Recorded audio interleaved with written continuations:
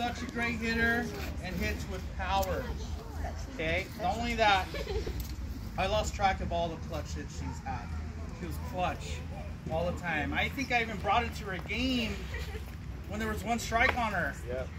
Right? Because I was like, oh my gosh, yeah, let's just try it, right? Aside from the hitting, she's an absolute workhorse on the field.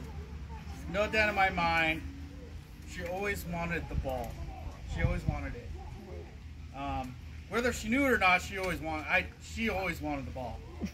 I've been blessed to watch this kid play, and I've been blessed to coach her ever since 8U, winning many championships together. I believe the sport has a bright future for her, so keep working hard and keep it up.